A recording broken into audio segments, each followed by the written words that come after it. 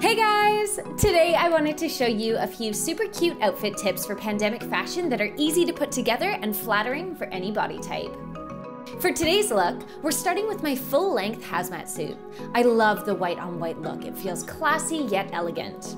Pair it with a pop of color in the form of a bright belt, and you'll immediately give the look shape and definition.